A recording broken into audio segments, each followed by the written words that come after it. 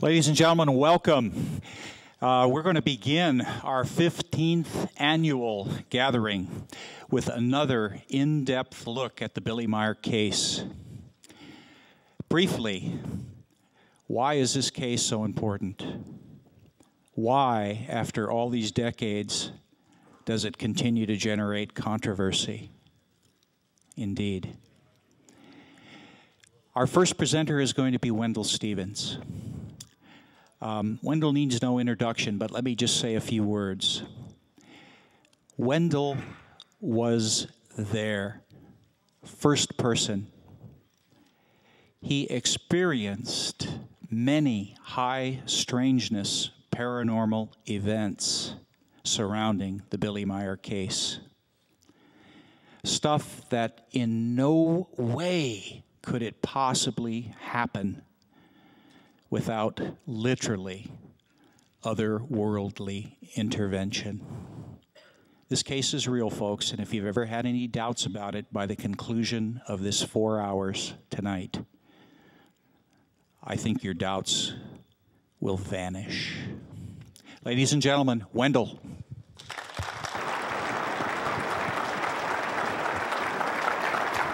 Hi, Bob.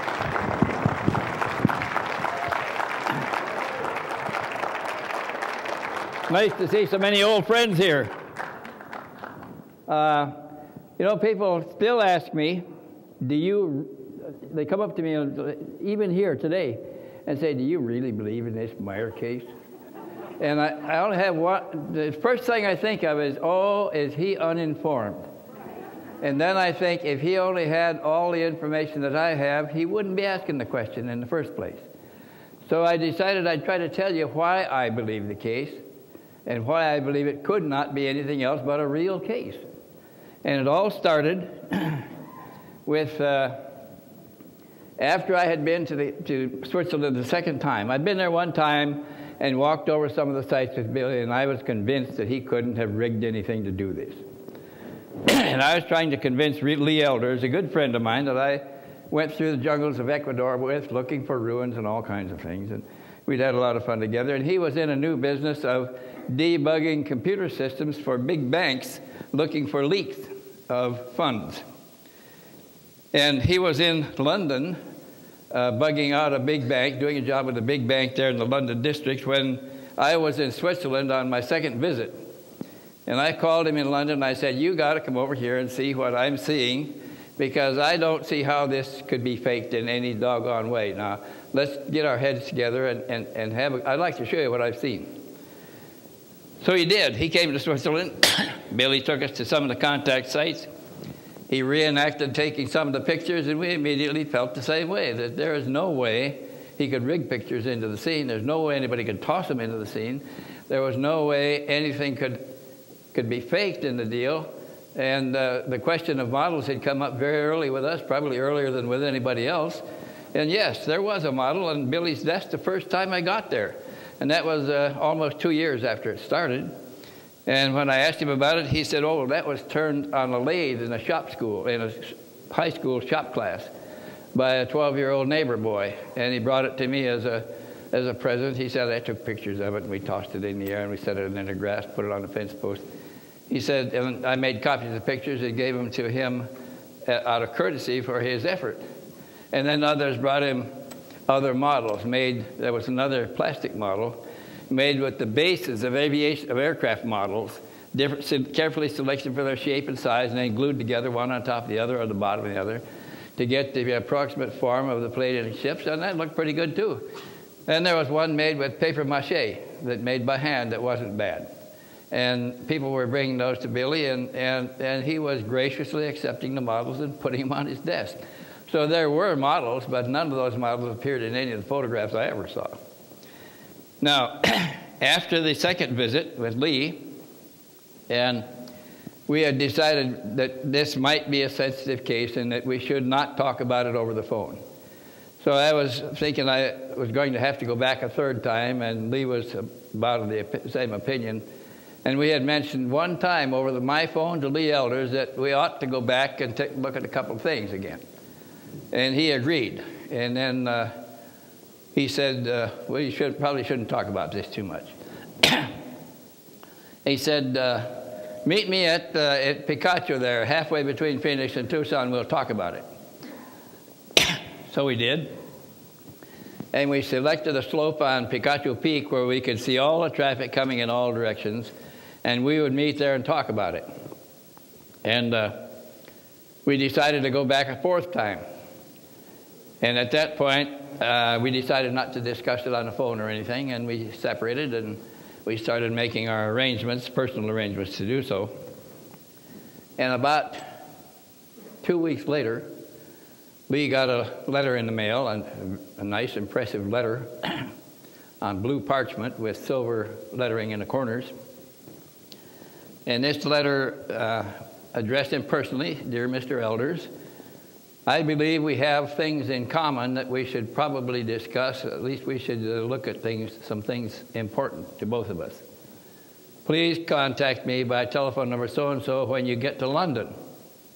Now, we hadn't told anybody we were going to London yet, and we were traveling on the Laker Airlines at that time, where they didn't have a schedule. You bought a ticket and then got in line and waited till they filled the airplane, and then they'd dispatch it, so we could go anytime.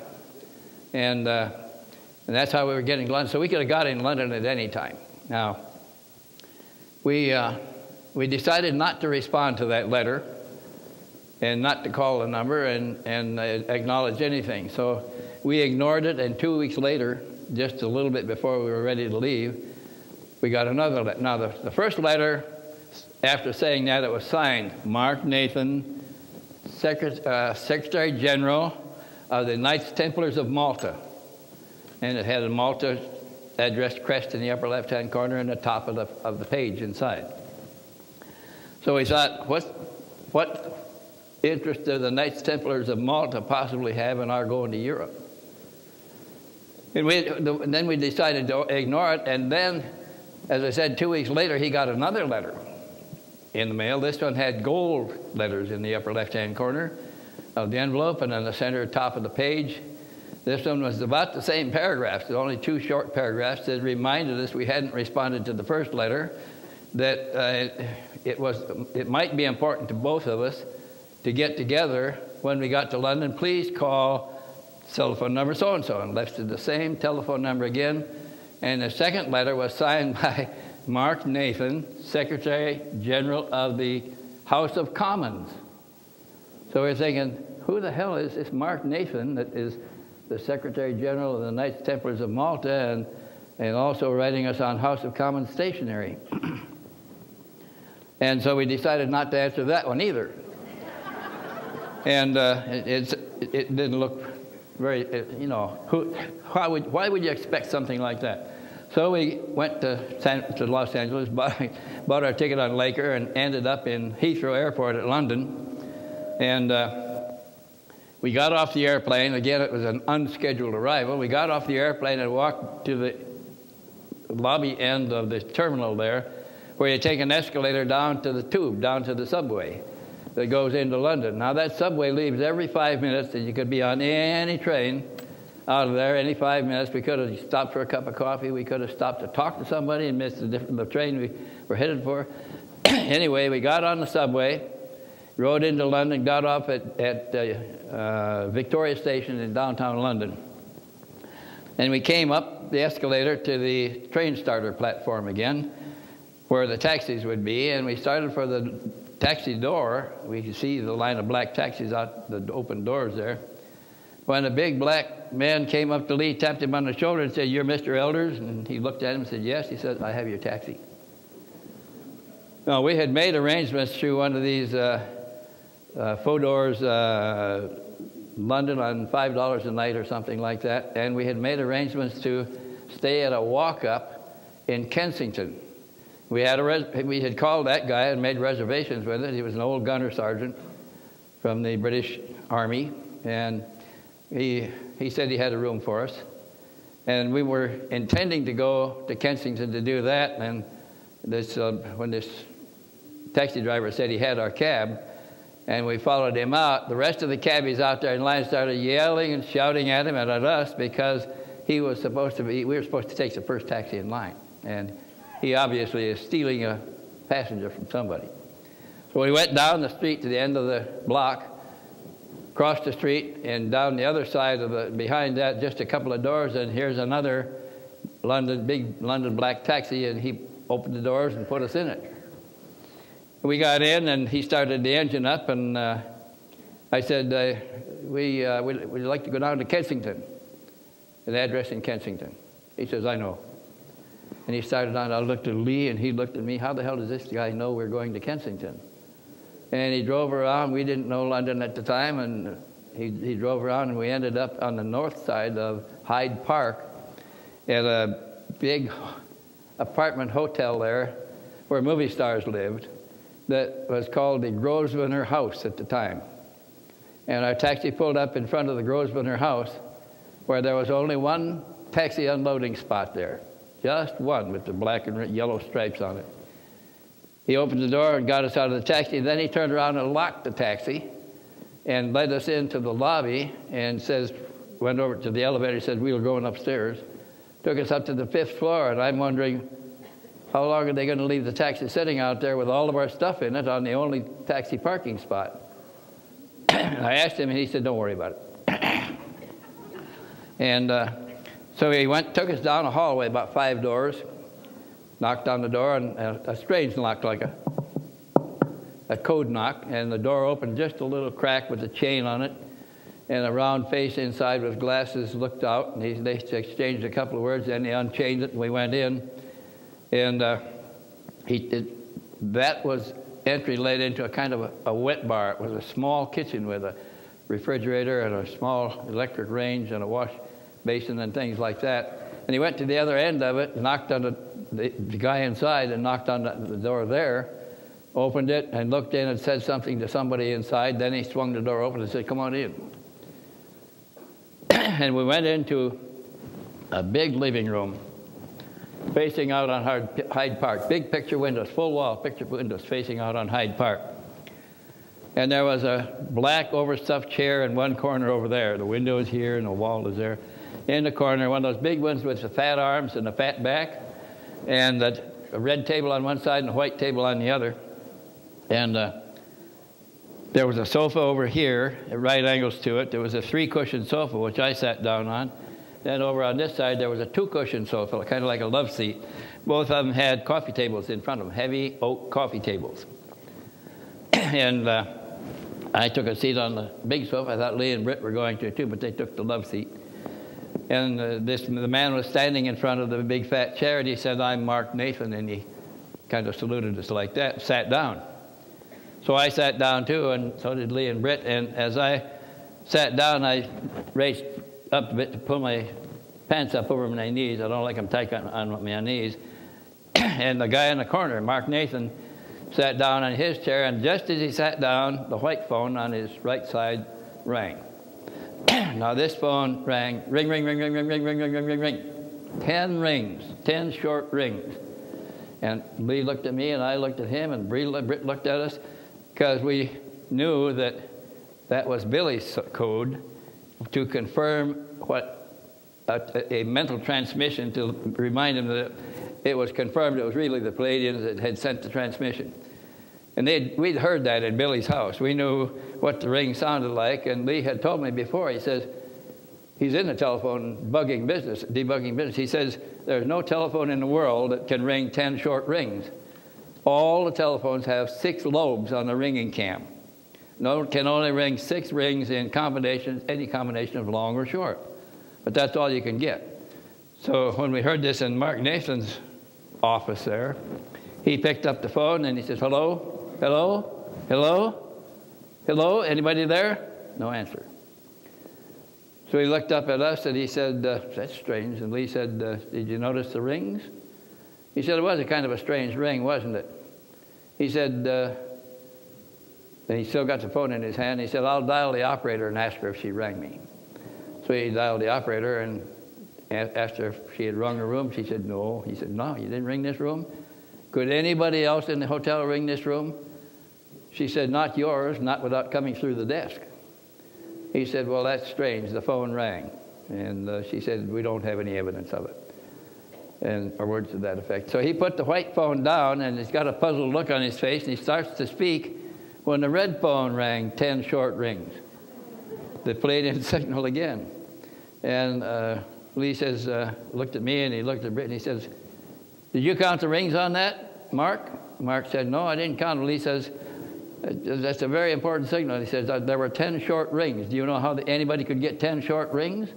And Mark furrowed his brow, and he said, "No." He said, "I don't believe you can do it on a normal telephone." And he said, "Of course not." Find out where that, he says, "Where does that phone go?" And he said, that's a controlled phone. That has it's monitored round the clock by a security operator. He said, it doesn't go through the hotel main desk. He said, but it goes to our central. And he said, "I'm the case officer for the London district," which we knew to be the head CIA officer in the London area. And they have a security room in the upper levels of the hotel that all the telephone calls for the red phone are screened through the security section. You can only get there through the security section.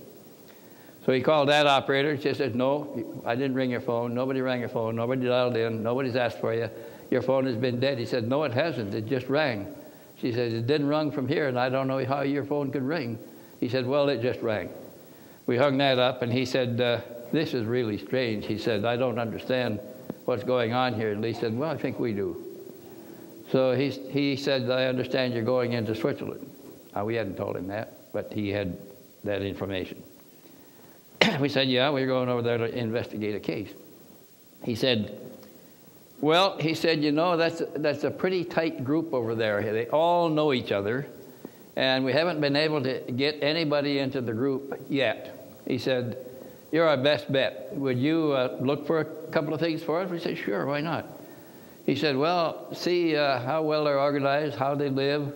Tell us what kind of transportation they have." I said, "Oh, sure, okay." And when we left Mark Nathan's office, we agreed we weren't going to go back and tell him anything anyway. That was a kind of an isolated interlude. And we went out to Billy's. We told him that at the time that intelligence in London had asked to look at some things. He said, "I've got nothing to hide. Tell them whatever you want them to hide, want them to know." So when we finished there, we stayed a week. And we lived in Billy's house with him. We ate off at the table with him, just like Michael Horn and a couple others just did here recently. And we had a pleasant visit. We walked over the contact sites, the photographic sites primarily. We looked at old landing tracks that were a year and 2 years old and things like that. Billy was very courteous about driving us around and seeing all of this evidence that was there. We also knocked doors at the landing sites looking for witnesses that Billy never heard anything about and who never heard anything about Billy. And we actually found a couple that observed the craft to descend at the right time, at the same time, in the same place where Billy had his contact. Then one of them saw it rise away. The other one left the scene and didn't see it again. But they didn't know anything about Billy. And he had not been in the Swiss papers greatly. They had small mentions of something going on, but no story up to that point in the Swiss papers. So let's see, where was I? He was, age is terrible, isn't it? Yeah, I was knocking doors. Well, thank you very much. So we did find other witnesses, and we found a man that was a computer programmer. He programmed computers that build watches and mechanical parts automatically. So he was no dummy. He was the programmer that made those things work. And he had come home from work and at about 5:30 in the afternoon. Getting out of his car, he saw a silvery disc-shaped craft descending towards a woods about 2 miles away. And he called his wife. She was at the door waiting for him to get out of his car. And she came out and looked. They both saw the ship descend into the trees and then go out of sight behind the trees, apparently landing. They stood there and watched and watched and watched. They waited about 25 minutes, and then the ship emerged and flew away again. So they gave us the time. They went in and wrote the time down on their calendar. And when we checked that with Billy, it was one of his contacts in that particular meadow at that particular time on that particular day. So that was just another one of several that we found that told us that something is truly going on that is out of Billy's control, because they never heard of him and he never heard of them. So then that was quite convincing. And then I was there one day when Billy came back from a contact. Now, when we first got there, we tried to follow him into his contacts, and he'd always tell us that we can't do that, so we'd have to take a devious route until he lost us. And he explained to us one time after that the reason we can't be accepted into contacts is because he tried to get his wife into the contacts. He tried to get his best friend, Guido Moosburger. He tried to get his children to see the Semjase. And after many attempts, and one attempt trying to smuggle a woman psychic that came to the center there, said that she was in contact with Semjase and had invited her. So Billy, trusting her, what she was telling him, put her on a moped behind him, put a poncho over her, and was driving to a rendezvous in a woods on a January night when it was very cold, and the telepathic contact in his head stopped him and said, "Put the woman off or we'll leave." So he made her get off the moped, left her the poncho, and proceeded to the rendezvous and was taken aboard, and they were in a nice warm ship in a warm room and cozy. He asked Semjase, he said, "Aren't you worried about that poor woman out there?" And she said, "I didn't bring her." He said, "Well, it's cold out there, and she doesn't have overshoes. She's standing in her bare shoes. She'll freeze her feet." Semjase said, "I told you, you shouldn't try to bring anybody into the contacts. You don't listen." And he said, "I don't understand this. Why can't I bring somebody into the contact? What's so mysterious about this?" And she said, "It's very simple." She said, "If we allow you to bring one other person into the contact, in our ethic, we cannot deny that person the same urge that you have. He's going to have somebody he wants to see. And she says that one is going to have somebody else he wants to see." So she said, we have no problem entertaining a dozen or 100 or even 1,000 people, but she said the problem comes when they come from different backgrounds with different educations, different ideas and patterns in their head, and they see the same thing and hear the same thing with different eyes and ears, and it comes out different to them. They don't always see and hear things the same way. She said, witness what happens in an accident, and you get the eyewitnesses together. She said there's quite a bit of difference in what was observed. She says that's factionalism. And she says a good example of it is the 226, I think she said, different sects in your Christian church, all believing they're the primary voice, have the primary word, and the rest are all pagans. She says that's because they see things differently. Early on, there were different people who saw things differently. She said we can't afford that kind of wastefulness of time and effort, and for no reason. So she said, it's easier for us to just break off the contact with you and find somebody else who does not have these needs than it is for you to bring one more person into the contact. So then Billy accepted that and never tried to take anybody else into him again. And we thought that was very interesting. Now, I was in his house one time when I'd been there for several days already, sleeping in one of their rooms and eating at their table with them. And the men got up and went to work. I went to work with them several times because I found out that if you didn't work with them, you're not going to get much out of them. And I went to haul manure with them, and Billy was able to load manure, pitch it on with one arm and pitch it off into the garden with one arm. And I thought that was remarkable because it was difficult for me with both good arms to throw enough loads on to load the wagon and then throw it off again. It's quite a job. So anyway, I'm at his house, and this is, it had been raining all day the day before and the night before also. And this was in the morning. Well, I got up early, and Billy got up pretty early too, but he got up about 7:30 or 7 or 7:30, something like that. This morning, he came into the living room and sat down on the sofa, and then he leaned over on the sofa and laid down on a pillow. And he said he had a bad cold. He said, I don't feel good. I'm not going to be able to go to work today. So the rest of the men all left for work, and I didn't bother to go out with him. I was there at the house. And he didn't light his cigarette that morning. He was a heavy smoker. Never missed a cigarette in the morning. He didn't light his cigarette. He didn't take his coffee. He didn't eat any breakfast.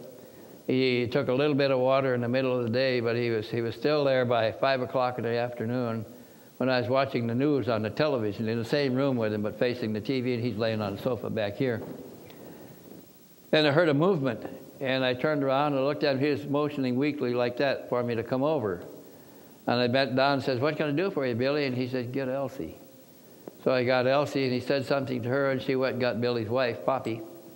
Together they picked him up off the sofa and walked him down the hallway to the bedrooms and put him in a bath. And then they brought clothes out and started pressing everything, his shorts and all. And they told me that he changed all of his clothes completely from the inside out before he went on a contact. And they were just getting his clothes ready. And they took him into him, and he got dressed, and he came out under his own power, but pretty weakly. They found a jacket for him, and I was surprised to see that the jacket was an American Air Force B-4 aviation jacket. It had the blue mouton collar, blue furry collar, fake furry collar.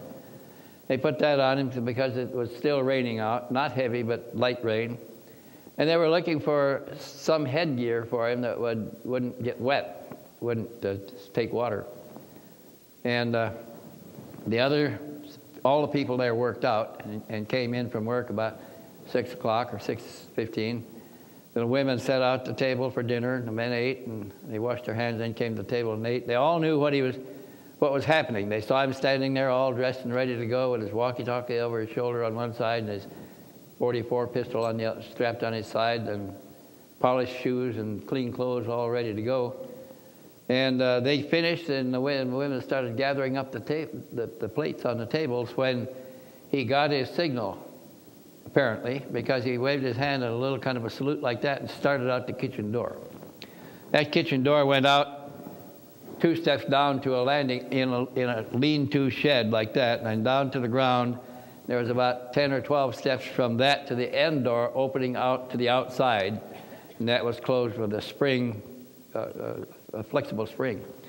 So when he signaled and started out the door, I set my coffee cup down so hard I splashed the coffee, ran around the table and out in front of the stove where he had been standing and out the door.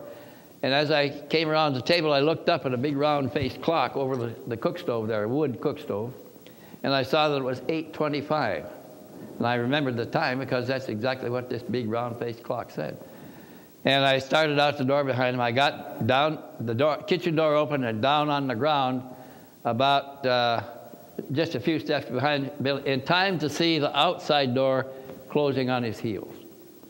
So I ran 8 or so steps as fast as I could, jerked the door open. I want to see him go. Even if I can't accompany him, I want to see him picked up how they do it. And when I pulled the door open, it's quiet out there. No flashing lights, no sound, no nothing but the raindrops bouncing in little puddles all over the place. And there was 3 steps in the mud with the mud squished out. 1, 2, 3, 4 like that. No 4th step. The water was just beginning to run back into the footsteps where the mud had been squished out, and raindrops were bouncing in little puddles all around, just light raindrops there. But perfectly quiet, no flashing lights, no evidence of nothing. And I stayed out there waiting to see if anything would develop, and I got soaking wet. And I went in and changed clothes, and I came down. Somebody gave me a raincoat to protect me this time when I went out. But the kitchen was quiet. The people inside were quiet. The Germans had gone into the living room. They're all standing around in front of the television set there looking at it. So I went in and looked over their shoulder to see what they're looking at, and it was a black screen with a white cross on it that said in German, "The Papa has died, the Pope has died, has passed." And I said, "How did he die?"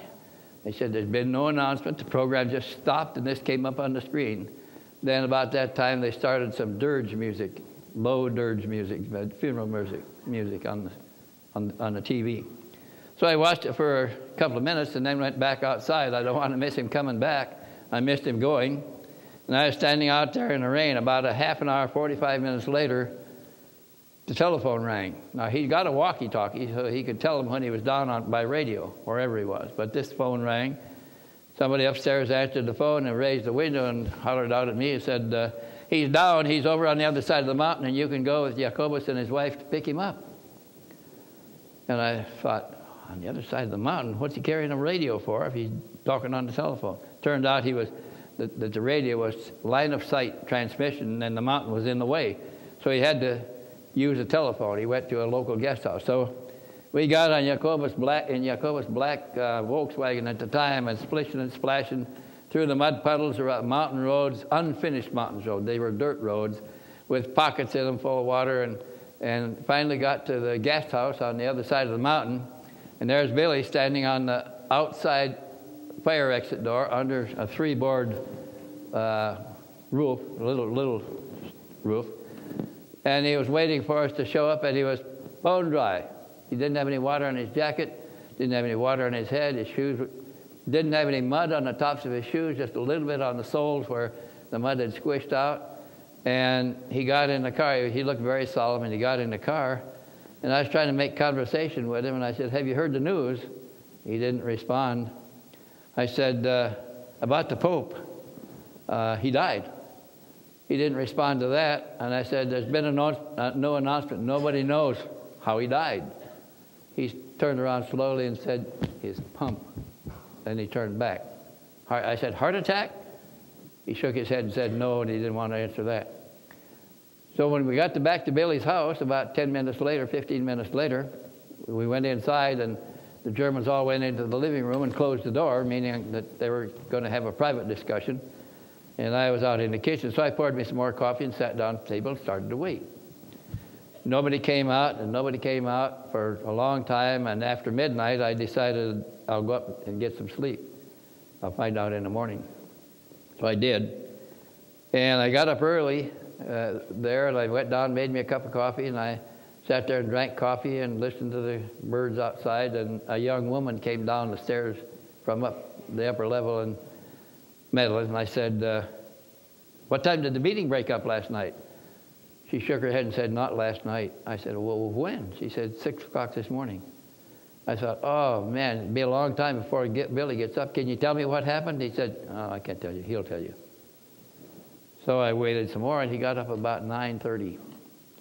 And they fixed him a cup of coffee, and we started to sit down at the kitchen table and drink it, and he jerked his head like that for me to follow him. And we went outside and sat on the patio at a metal table, with a patio table with a glass top and iron chairs around it. And I said, gee, Billy, can you tell me what happened last night? He thought a minute, and he looked up and looked me straight in the eye, and he said, I watched them murder the Pope. I said, murder the Pope? We don't murder popes these days. That's old historical stuff. It just doesn't happen in modern times. He looked up at me again, and he said, I watched them murder the Pope. I said, oh, that's unbelievable, unbelievable. He said, I watched it all on viewing screens. He said, we got there 5 or 10 minutes before. We watched that Pope's manservant prepared a warm tea before he got in bed each night, Pope Paul VI. And the first scene they showed Billy was the manservant in the kitchen in the Vatican preparing the tray with the warm tea on it for the Pope. And there was a cardinal standing there with his hands in his pockets of his cassock, just watching what was going on. Nothing was being said.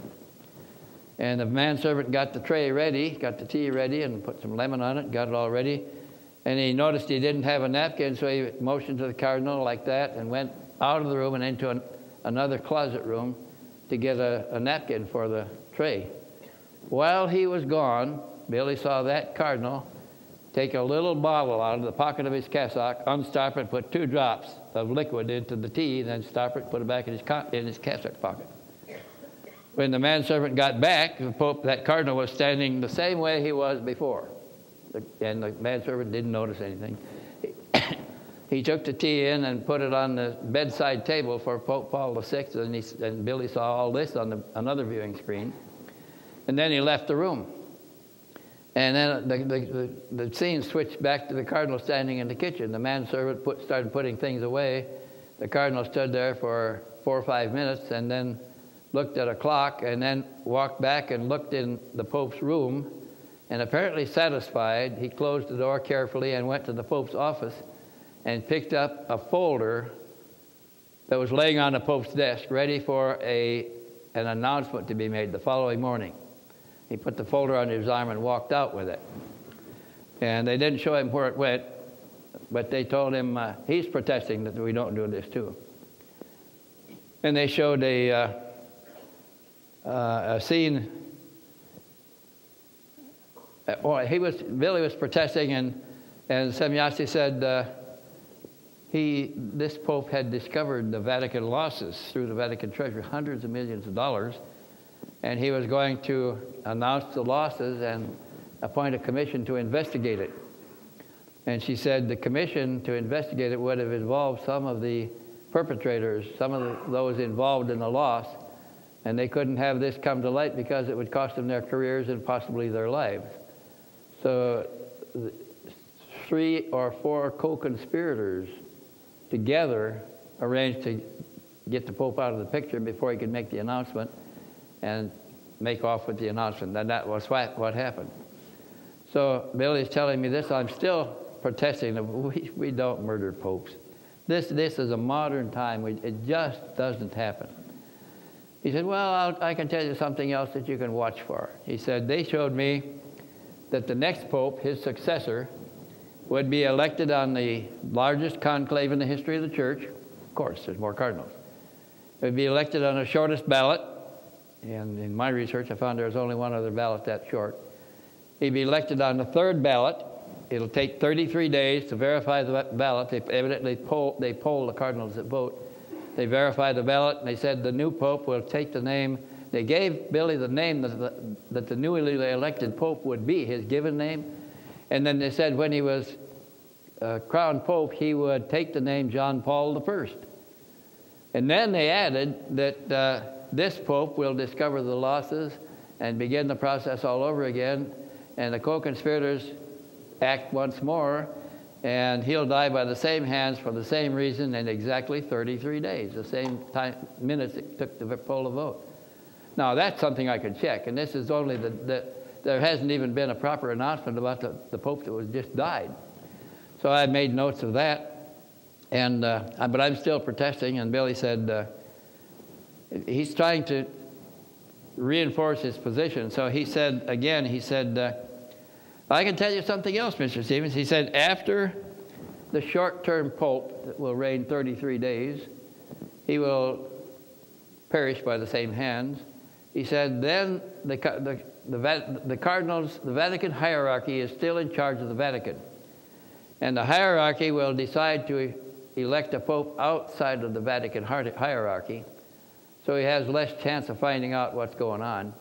And they gave Billy the name of the 2nd Pope to follow Pope John Paul I. Hadn't even been elected yet. They said that 2nd Pope will be Cardinal something Wasinski. It was Pope John Paul II's given name before he became a cardinal or became the Pope. And they said that he will have a choice. After he's crowned Pope, he will discover the loss, and he'll have a choice.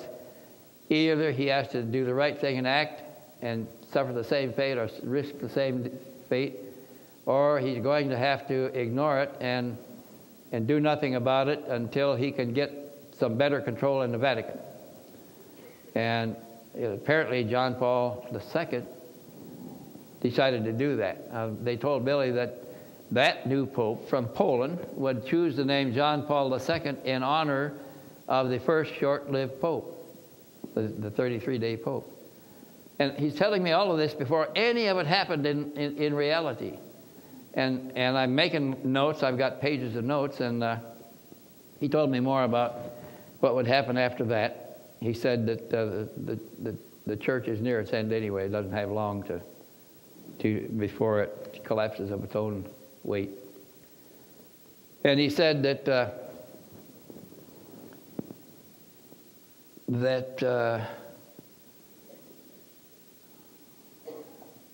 Yeah. Can you help me again with where I was? Somebody? Same guy? Oh, okay, yeah. This effectively, well, they said that the new Pope, the Pope John Paul II, after he's elected, the Vatican hierarchy still in charge of affairs in the Vatican will keep him on the road as much as they can.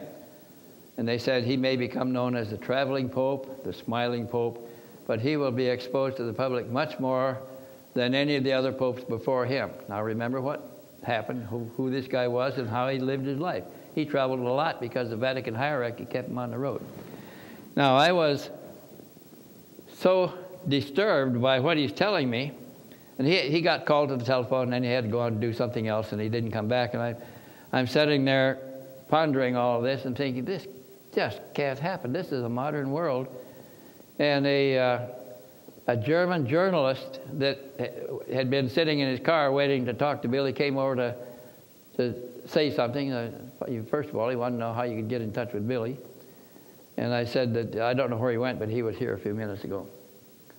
And I'm sitting there, and he's wanting to ask me some questions about the case. And I said, you know, you say you're a journalist. Who do you work for? And he said, Blick magazine. That's a German news magazine, like Newsweek.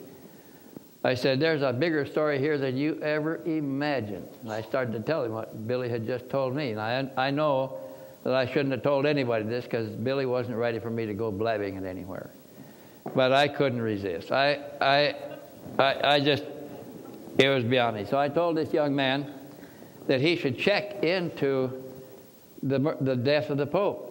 Have doctors examine it, find out what really happened, because this is the information I have. He didn't believe it either. And then I told him that the added information that his successor will be elected on a short ballot. He'll reign. It takes 33 days to verify it. He'll live the same number of days and die with the same hands for the same reason. He said, "Oh man," he said, "I can get me a job in the Vatican. I can get my magazine to get myself or somebody else a job in the magazine, and we can watch events and do some investigating on Pope John Paul." I said, I sure would recommend that, because this kind of stuff shouldn't be going on in this world. This is really diabolic. And he said, I agree. He said, I'll get something done. Don't you worry. Now, if you'll bring that book cover up on the screen here. A couple of years later, I got a letter from the guy. He was telling me that they had investigated the case and the book was in writing. Have you got the book cover back there? Okay. So the caller directed me to this book and said, "Here, we got a man in the Vatican working there on a Vatican assignment.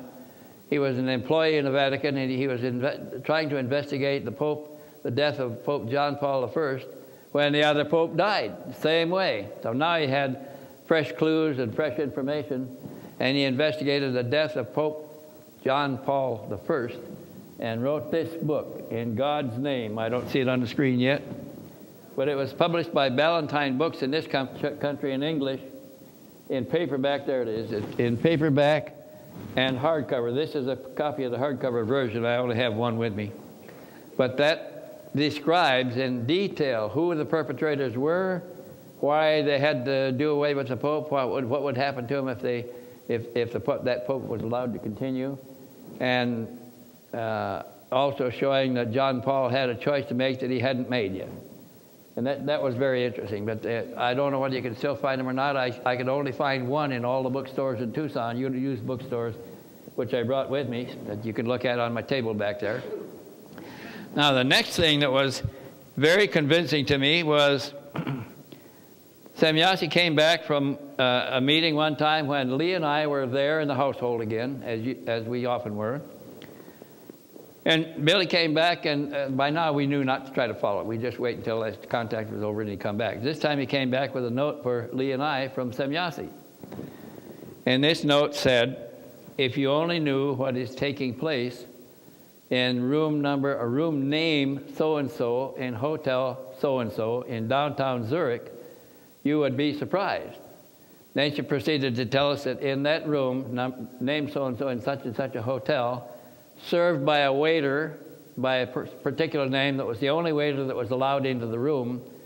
At that time, of the meeting, that she said that this was a very highly classified side meeting of the SALT II negotiations going on in Geneva at the same time. So Lee and I looked at each other and said, oh, here's another one we can check. We jumped in the car, drove down to Zurich looking for that hotel. Sure enough, it's a pretty good-sized hotel in downtown Zurich in the official district. And they had a room by the name we were looking for.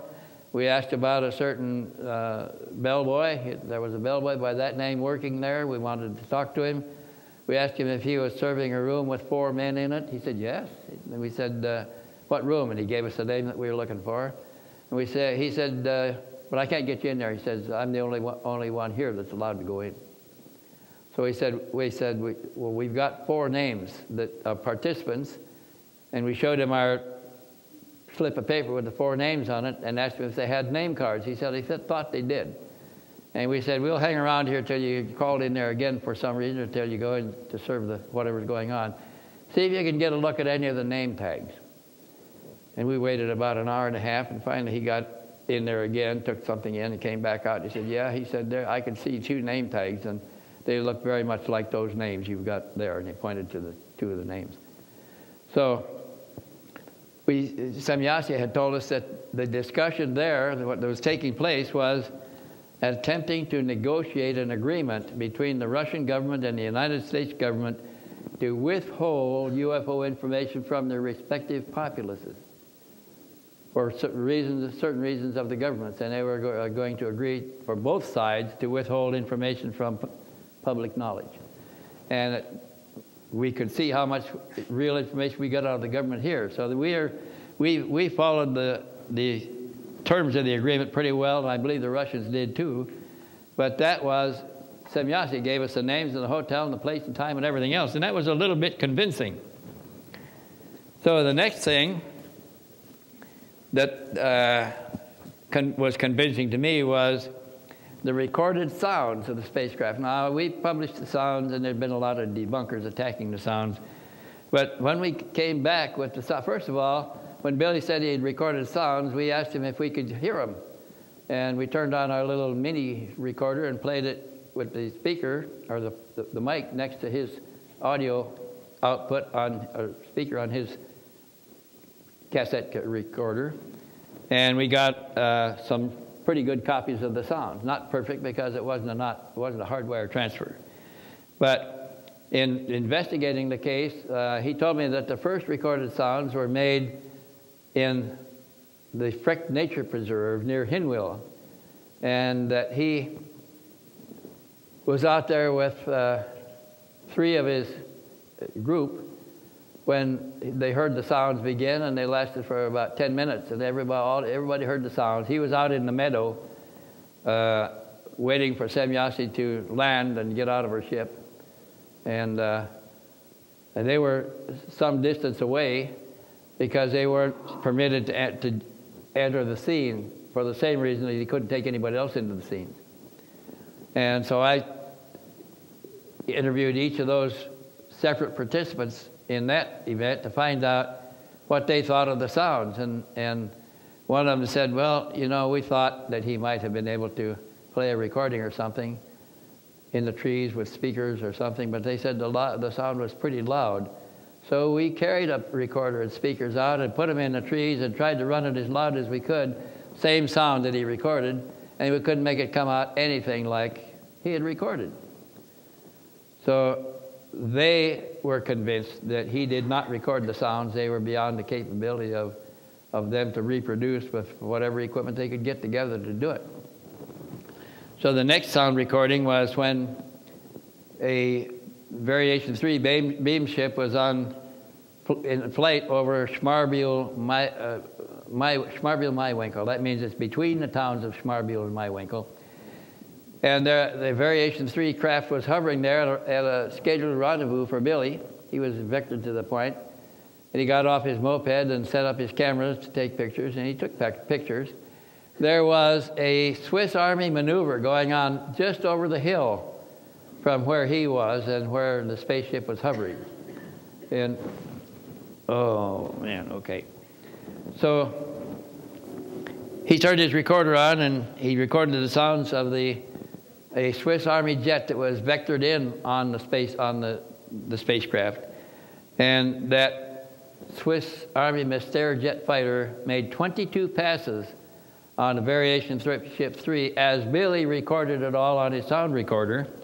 And as the Swiss police drove up in a police car to find out what he was doing there, the military was also wondering about what the craft was doing.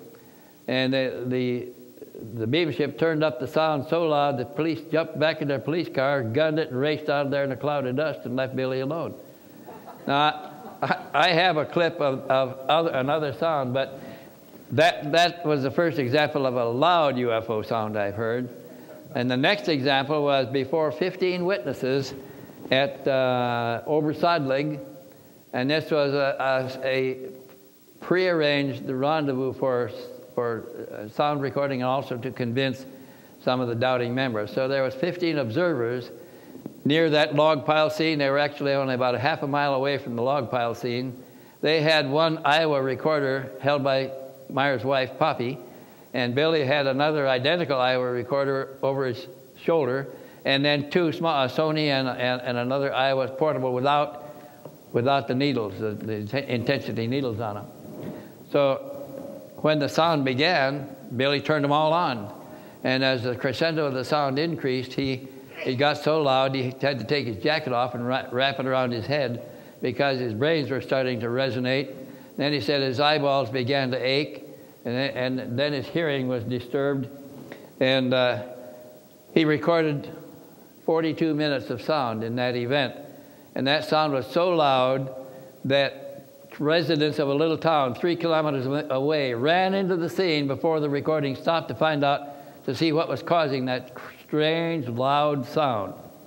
So I don't have that one here, and we've tried to reproduce that in Michael Pinter's studio out in California, Neil Diamond's studio. They had good studios out there, trying to reproduce the decibels that Billy was hearing, but we were never able to make our eyes hurt or our ears hurt as they did for Billy. So I'm going to play what the sound sounded like, but I'll never be able to get it as high as Billy heard it. So if you'll go ahead and play that sound segment, then gradually turn it up as high as it'll go.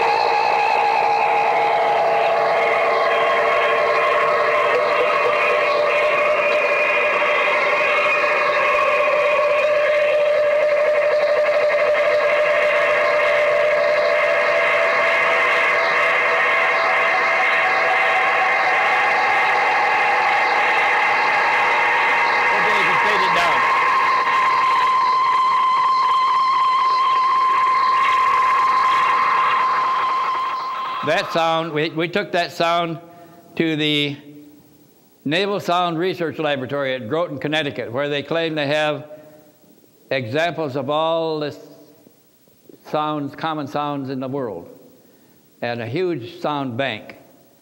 And we asked them if they could tell us what the sound was like. They said, we can't tell you what's emitting that sound. We can tell you about the other sounds in the picture or on the tape. They said, on that tape, you just heard there was a Junkers Ju-52 dropping paratroops. They heard a Pilatus Porter observation plane circling. They heard a Swiss train, and they identified it as a certain kind of steam train. And they heard the police car arriving with a siren going that came to run Billy off. And all of that they picked up from the sound bank, from their sound identification system, also a barking dog. And we didn't hear a lot of that when we listened to it with the naked ear. So that, my time is almost up here. I've only got time, 4 minutes left here for a couple of questions. If anybody has a serious question about what I've said so far, please come to the microphone. And if you'll turn the lights up and let Let's see the microphones, please. And then Michael Horn is going to follow me here very shortly. We're going to have to take a break, a brief pause to re-instrument the equipment back there. Also to move the microphone that I'm wearing to Michael Horn's jacket. Hey, Wendelle, you only got a couple minutes, so you might want to save questions till the very end. Okay. We're down to 2 minutes now, and we have to get Michael wired up here. So if you'll just save your questions, we're going to have a panel discussion between Michael and I and Christian Frehner, who is a Meier group member that we brought over here to tell us what's going on now and show us new pictures. So I'm going to terminate this here, and we'll introduce Michael Horn in just a couple of minutes, as soon as I can get this sound gear over to him. And thank you very much for your patience. I'm not getting stressed. Yeah. Oh, you got another sound piece, huh? Thank you. Can you hear me? Yes.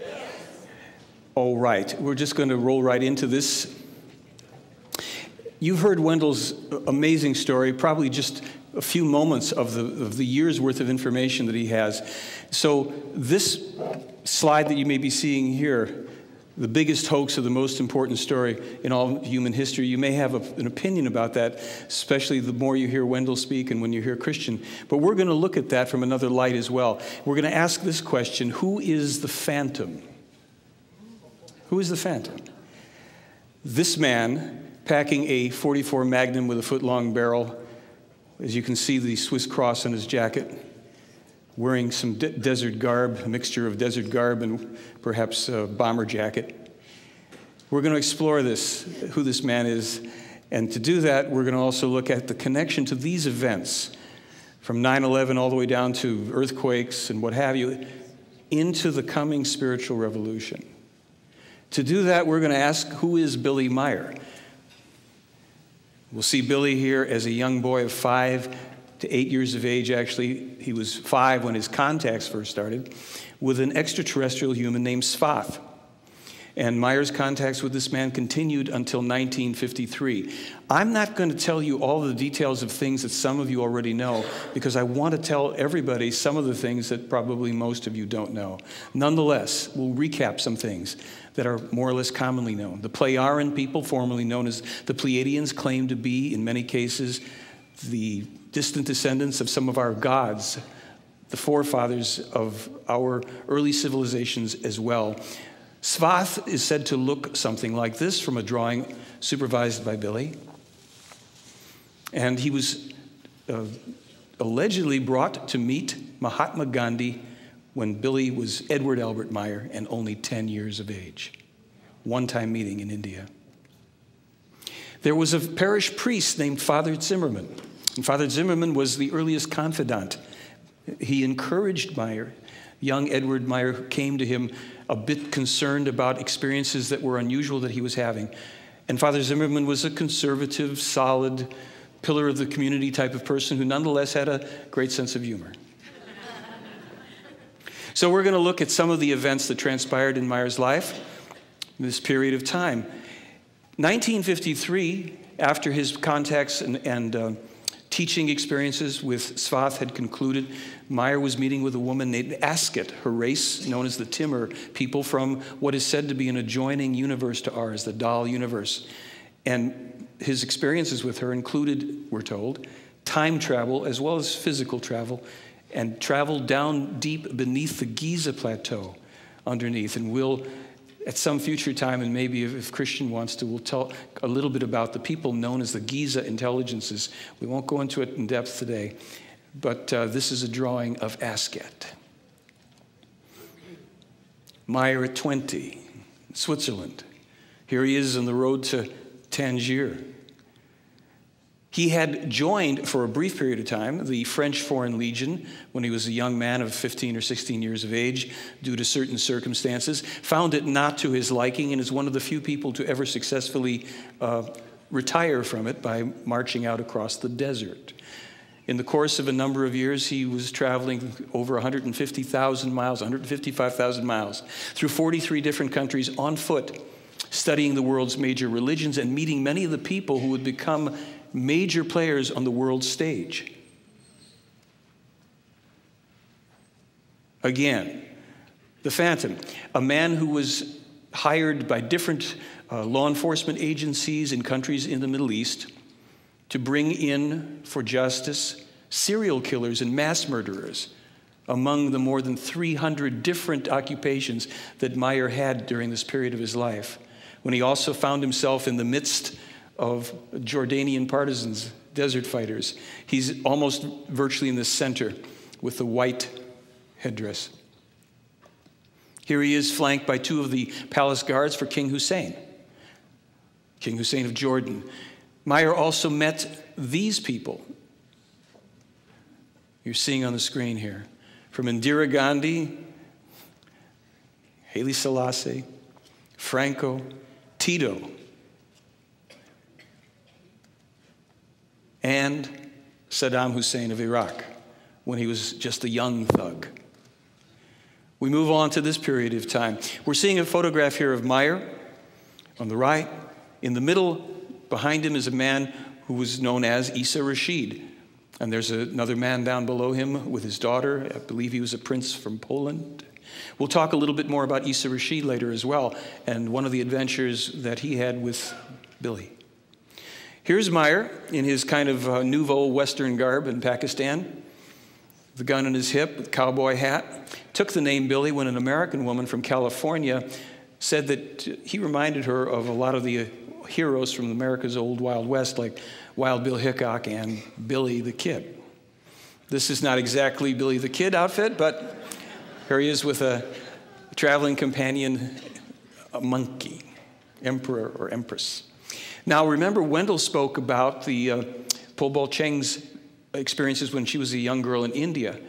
And indeed, when Billy was at the Ashoka Ashram, these were the first photographs that he took of UFOs, of Asket ships, these 8 kind of blobs of light in the sky. Then he was able to take a couple clearer photographs of Asket ship. 1964, 42 years ago. There was a newspaper article, 1964, New Delhi Statesman. They wrote about this eccentric young Swiss fellow who claimed to be traveling with people from outer space to different planets.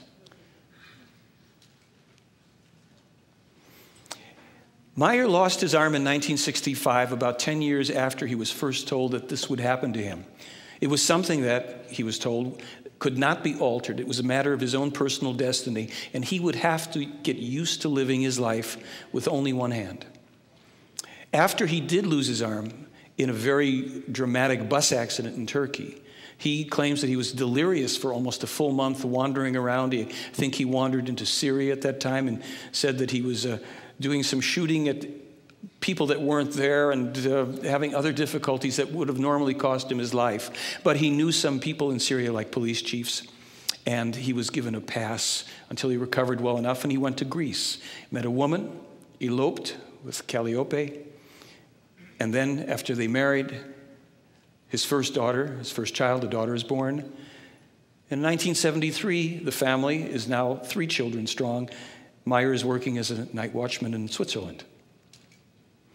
As Wendelle also mentioned, Pobal Cheng came forward some years ago right here at this UFO conference and attested to Billy's truthfulness, the veracity of his claims, and she herself admitted that she had been in the presence of this woman, Asket, who would come into her room at night. And as she was falling asleep, Asket would stroke her hair. She said that she would often awake in the morning feeling like she had more understanding and knowledge of people. She said Billy was a truthful man, and reluctantly she kind of came out of her own private retirement, living as a married woman and having put in 14 years at the UN, Pobal Cheng here with Billy.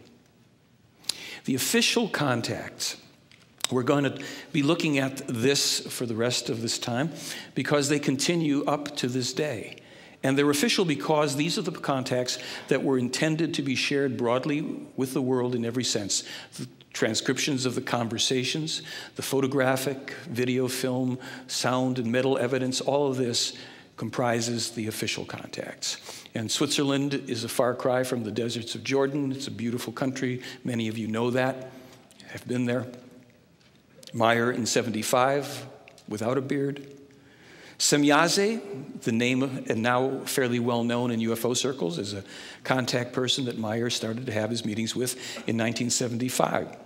Her father, who goes by the name of Ptah, if you happen to meet him, he's Ptah. And this guy that looks like a renegade biker here, this is Quetzal. And they had their bases on Earth until 1995.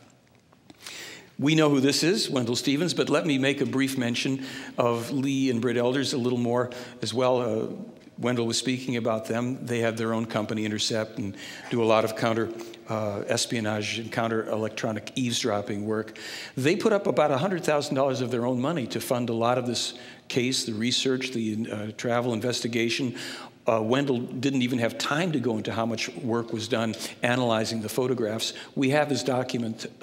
There's a portion of the document for free on the website, and we've got his CD with the protocols and standards of the photographic testing. So Lee and Britt and Wendelle and Tom Welch and Jim De La Tosa are all people without whom we would probably know nothing about the Meier case. So we owe them an enormous thank you. So, since we didn't see any yet today, many of these photographs you will be familiar with if you have followed the Meier case, if you have any of the books, tapes, DVDs, etc. In photographs like this, where there was a tripod and or a camera in the foreground and one or more objects in the distance, they were set up, as you would imagine, to create some kind of perspective. And you could, with testing, if you read the protocols and standards of the testing, you'll find out how they were able to determine that these were actually full-size objects some distance from the camera. Now, Professor James Deardorff, who has done remarkable work in investigating a number of aspects of this case, as this says here, he submitted the following photos to 2 independent forestry experts. This is a series of shots where Meier was standing in different locations on a hillside, photographing Semyaze's ship.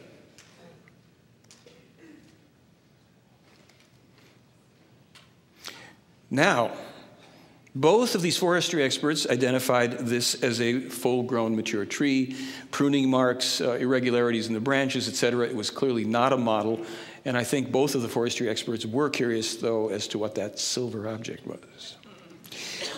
You'll find this next series here on James Deardorff's site, which is also linked from my own.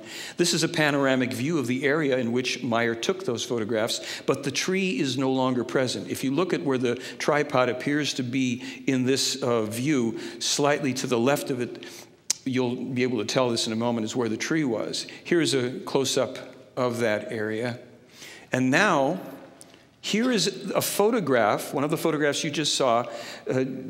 James overlaid that and then created this composite shot so you can get a sense of the actual dynamic and dimensionality of this.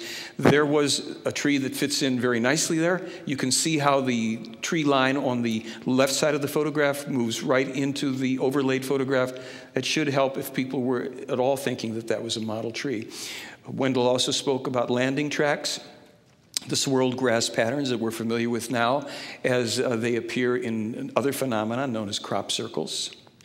And again, Jim Deardorff comes to the rescue here of helping us understand some of this photographic evidence. This is a capture. You're seeing that triangular object, which isn't the ship, is from a photographic screen. The old ones, we used to pull them up and hang it. You're seeing the disc at the top with a time code. Now the arrow pointing up is showing you the bottom of the ship, and the arrow pointing down is showing you the ship over there. So it's apparently in 2 places at one time. And here, the ship is simply in the next frame, fully, in 1 frame only, a distance that could be approximated as perhaps a 1/4 of a mile away. Now, is that a model on a long pole? Well, how do you explain when part of the ship goes behind the hill?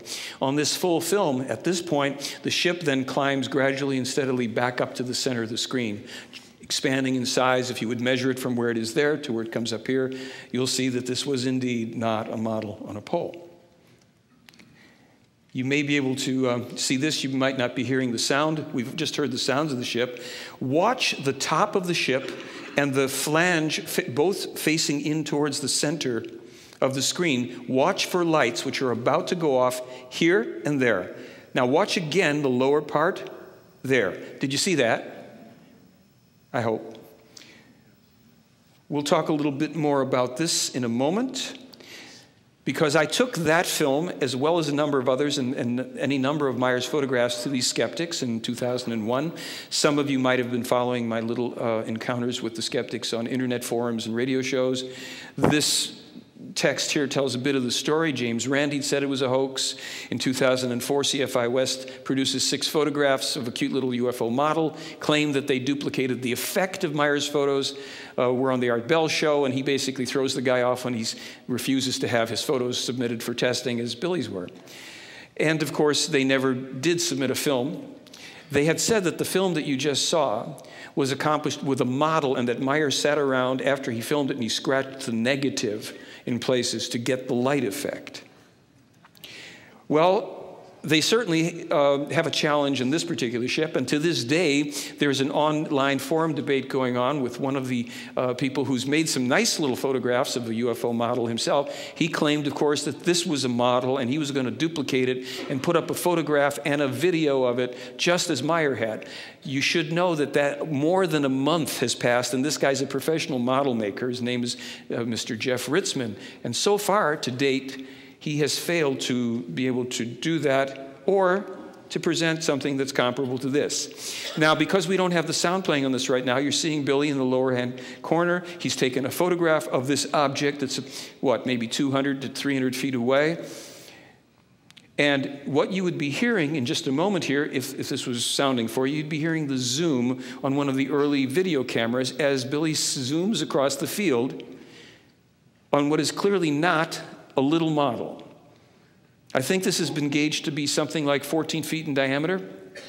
He's asking Quetzal, who's supposedly standing out of camera there, to move the ship around the tree. And Quetzal's going, won't do it. So Billy's a little frustrated with that. Nonetheless, he backs up here. And then you're going to see it from this distance.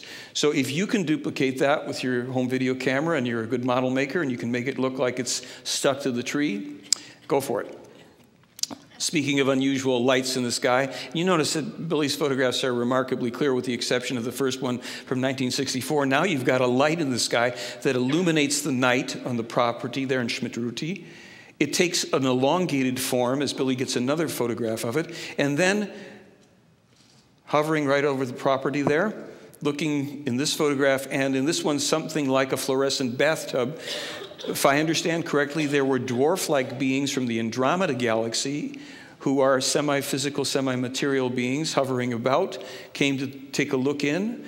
There was no contact of any form directly, telepathically, or otherwise. They apparently paid their visit and then went and took their light bath somewhere else.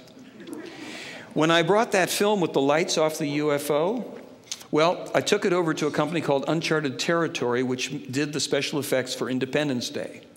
And Mark and Volker are the two owners, and they were sitting there, and I showed them that, and I said, by the way, one of the skeptics said this film was made with a model, and the guy scratched the thing with a pin, and they both literally broke out laughing. They said, we know models. That's not a model. And this, of course, what you see on the screen is what they said. Because I said, can you duplicate this? And he said, well, if we could, we have to go to CGI to do it. Those aren't models. We know models. That's not a model. Okay, let's go to this. This is a kind of fun stuff. In 2004, these fingerprints and handprints and arm prints appeared on the hood of a car. And I was there last year looking at it. They had remained for about a year and change. And they, you can see all the papillary lines, and it's very clear and it's very eerie. We have invited, and Billy's invited scientific analysis. Linda Moulton House said she was going to get a scientist there. Nobody showed up.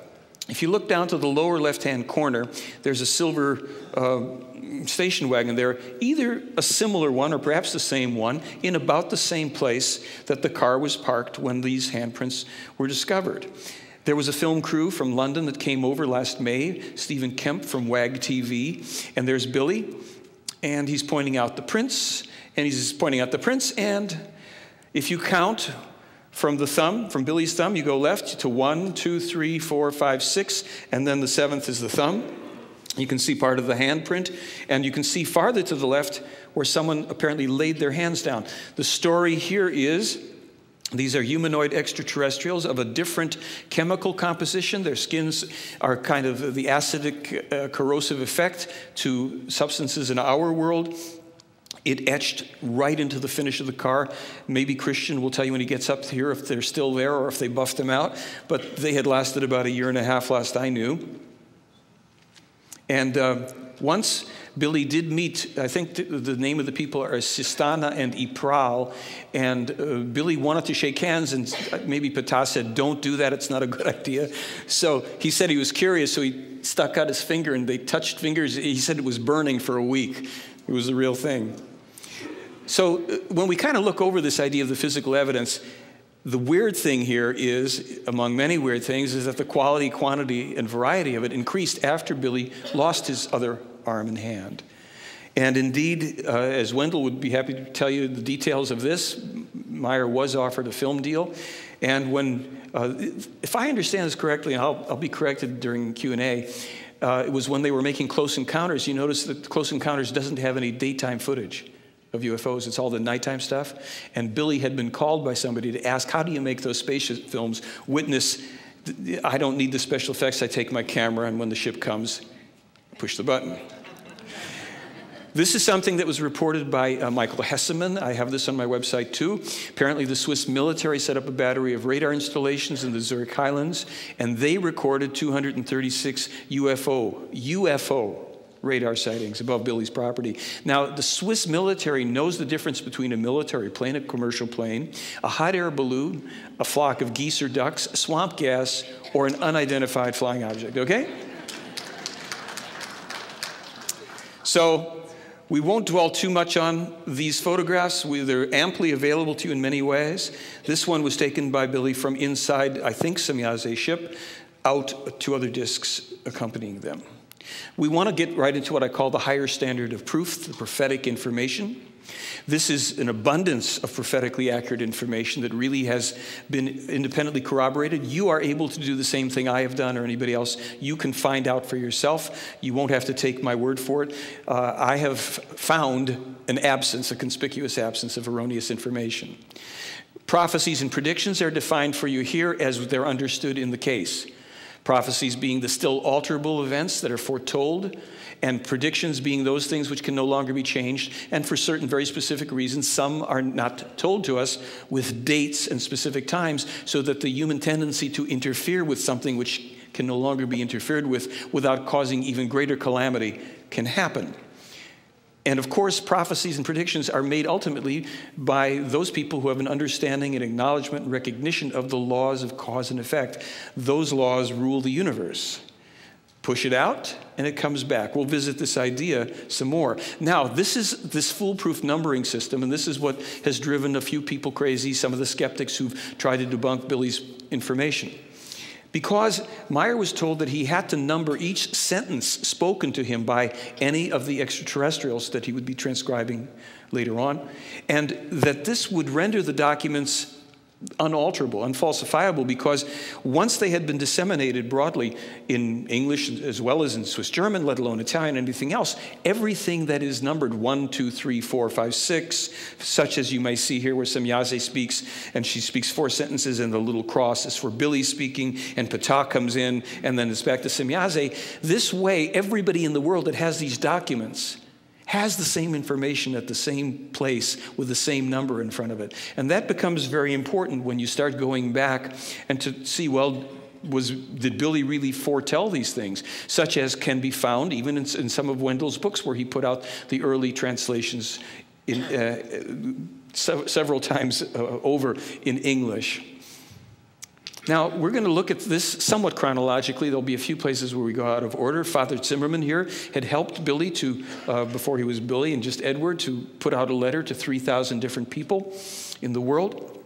This is the content of that letter, some of it. If you're not seeing it, you are now, right?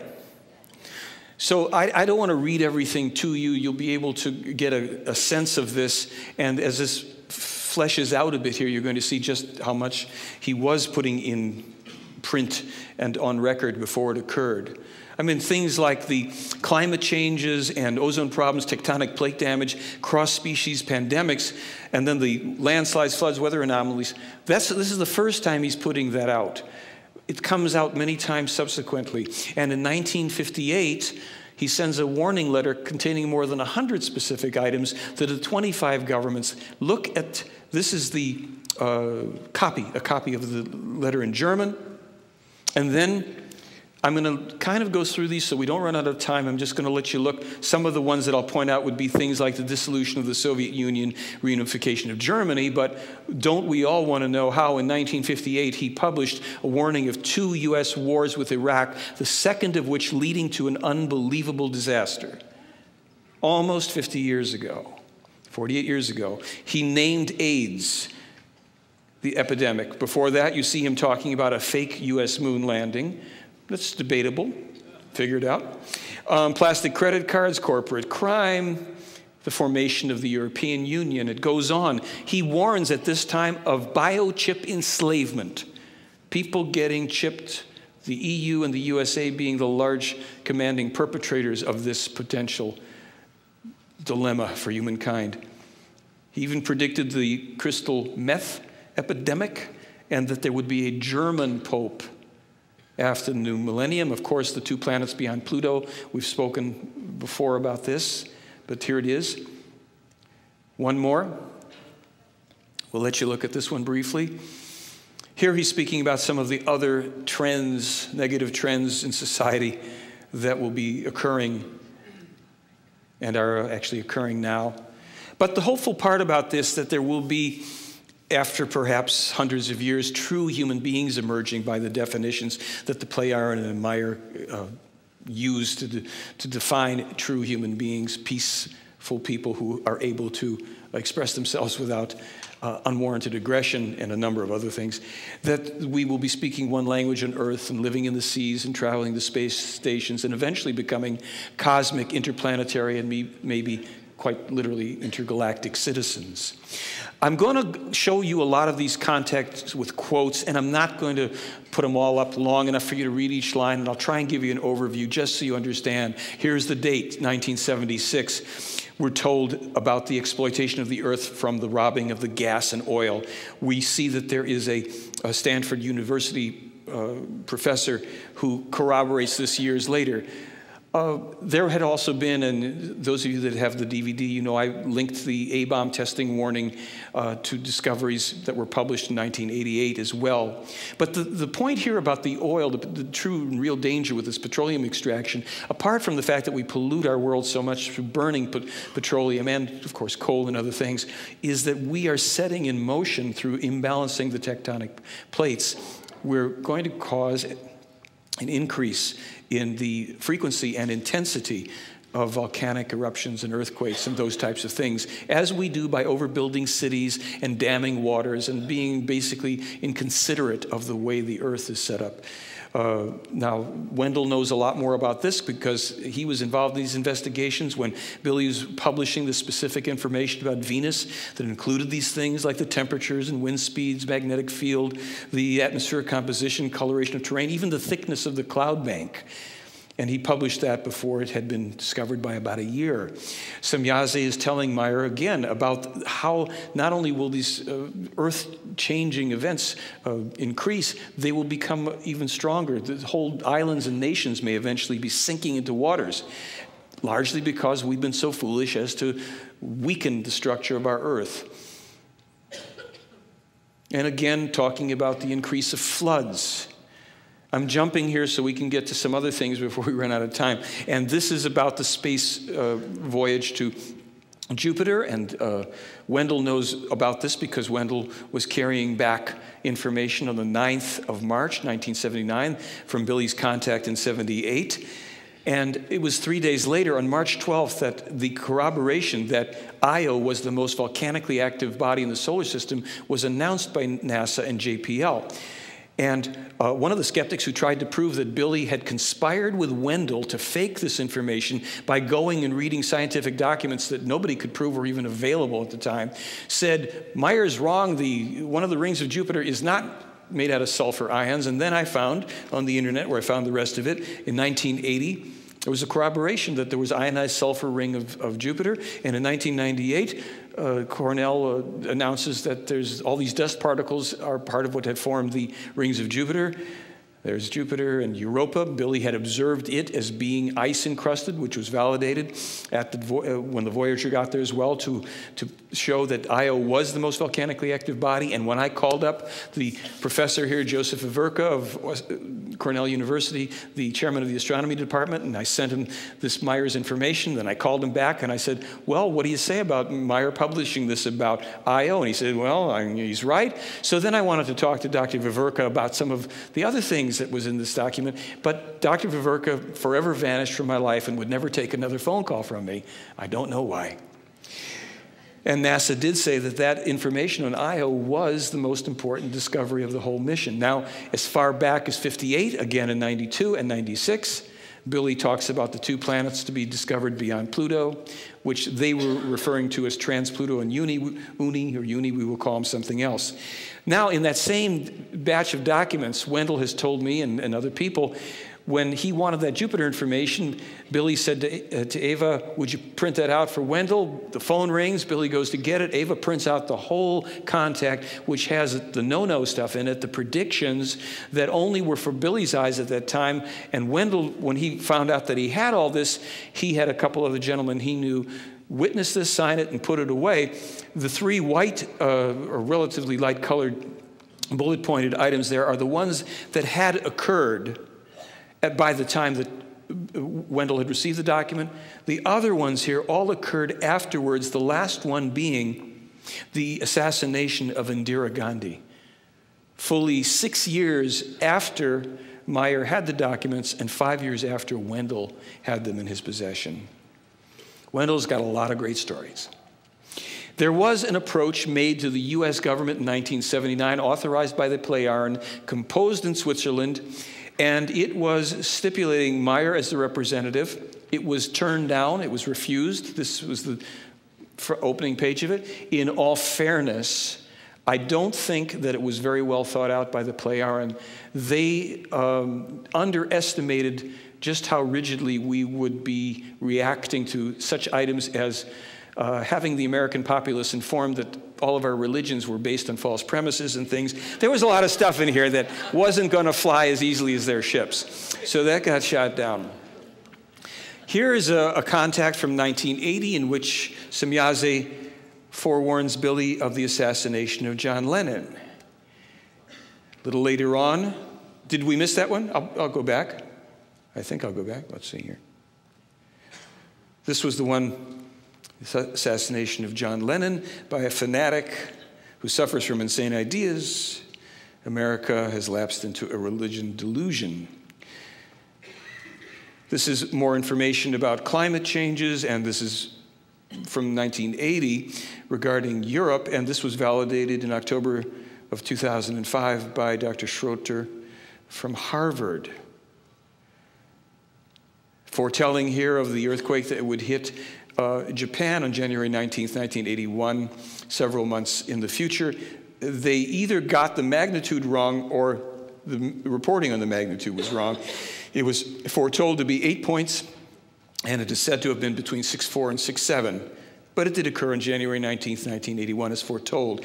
This one, Billy had been laughed at soundly because he said the Plejaren told him that when Vesuvius erupts again, it's going to take out Rome and the Vatican, and it's all going to go. And everybody said, foolish, because Naples is where Vesuvius is. Rome has got nothing to do with it until 22 years later, GeoTimes reports they've discovered magma chambers 400 square kilometers, underneath Vesuvius. And the Plejaren are basically saying, well, you found some of it, but you haven't found it all. When Vesuvius goes, so goes the Vatican. So Meier is informed of 29 moons of Saturn at a point at which he thought there were only maybe 10 or 12. And I think Quetzal had said to him there's actually 16. But your scientists are going to misidentify the true number. And Billy said, is that because they're going to think that some of the Adonis asteroids are actually moons and they're not? And he said, that's exactly what's going to happen. So when we finally got to 29, at a certain point, I think they bumped it up to 33, kind of fulfilling that little prophetic information about they're going to go overboard, if indeed they're correct. Now, this idea of there being a sun system with three suns and 16 planets had been laughed at until this Dr. Kanaki from CIT says he had found such a thing, a three-sun system with multiple planets. In this particular case, I didn't put it down here, but this is reportedly the Pleiaren had found this system, and it was the people there had to be actually evacuated to another system because they were overpopulated. This is what we call speculative, yeah? Okay. Now, in 1981, this is something that I happened to have read in 1986. This was the first time I had read what was called at that time, I think, the Propheteion.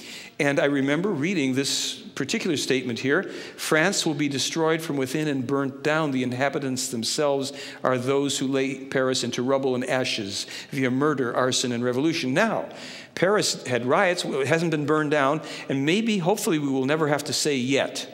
Maybe, because this is a prophecy, we will have the benefit of people taking enough action on whatever levels so that that event doesn't finally occur. But there's more to be said about that. Meier had been warned that the Vatican banker, Roberto Calvi, did not commit suicide, but he was also said, don't talk about this because the people involved with his actual murder may want to come looking for you if you publicize it. Let it be discovered elsewhere, as it occurred 23 years later when the police arrested people and saying the man had indeed been strangled.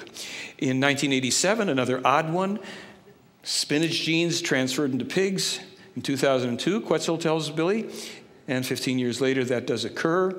We know from the Enoch or Henoch prophecies that any number of events appear to have been fulfilled. Let's look at those. Those of you who've read these on the website or in Guido's book know that there's some pretty astounding things that are foretold. Hopefully we can all fulfill the mission of proving them wrong, as many as have not yet occurred, but they did foretell the World Trade Center destruction, it's said here. Now we come back 6 years later, or come forward, to a further warning about France. And here we're told that France will ultimately be invaded from the outside and destroyed from within. And this would be due to many foreigners of a different religion living there, specifically people of the Islamic faith, right? Let's go forward in these slides. We're told that gigantic hurricanes, firestorms and gigantic hurricanes are going to ultimately affect our country and other places, but there's going to be enormous devastation because of the way in which we have been maltreating the earth, as well as certain types of weapons that could be used against us if we are not going to alter our course. Now, in 1987, and this has been published now for, I don't know, 3-4 years, so you can know that, you can say, well, did he really publish this then and that? He's foretelling the fanatics of Islam rising up against Europe. We know that there have already been attacks in Europe, and now with the cartoon controversy, we can see that unless people make a lot of effort to make peace and understanding, some of these things may well be coming our way. The next slide. This talks about a turning point, and there's no dates given. So should the Western nations, the countries, the industrialized countries, continue an onslaught against so-called third world and other countries, eventually the tide would turn where we would have to defend against them. And at this time, there's a possibility, if you read this here. Can you see that? At this time, the possibility could become reality that extraterrestrial forces intervene against the Western industrialized countries. So it is said that a possibility is that a race that I think is somewhere sequestered on the planet would join forces with the opponents of the so-called industrialized countries as they march on this warlike mission. And that would not bode well for any country, no matter what their technology may be. They also foretell to civil wars in America, breaking up into 5 sections under different unpreventable sectarian fanatics playing a dictatorial role. Do we see any hint that there's fanatical sectarian people afoot trying to enforce their beliefs? And here in this last lengthy slide, if you look at the very last part of it, they're talking about all of this unfolding if we allow it to, and how weapons will run amok in themselves, the computerized weapons becoming independent and can no longer be controlled by human beings. They state that overall, this is the most important part of Enoch or Enoch's prophecies. This one is a response to Billy when Quetzal is telling him about the coming destruction of the World Trade Center, whereby he says that Bush Jr., who of course is nowhere yet near the presidency, and other criminal trusted ones would allow it to take place so that at that time a war against Islam can be launched. And he further state here that the greatest terror to the world would come from the Bushes. Quetzal here is talking about Bush Jr. and Blair plotting. This is before the first Gulf War. They're talking about the failure of Bush Sr. to be able to take Saddam Hussein during this projected war, this prophetic information, and that consequently later on there would be this fomenting of a war, collaboration with the Bush and Blair and the people in the CIA, blah, blah. We're just moving along into this prophetic information for a reason. Development of human-animal hybrids, we have record of that 10 years later, in 2005. The growing of meat in laboratories, again, June 29th issue of Tissue Engineering reports on the earliest experiments now started to grow fish flesh, just as if you were making cheese or culturing some other thing, to create meat so that we don't have to use the animals any longer for that. So genetic engineering and manipulation isn't an evil. It's a neutral that can be used either responsibly to improve our lives or to harm us through ignorance and greed. And both things will occur, undoubtedly.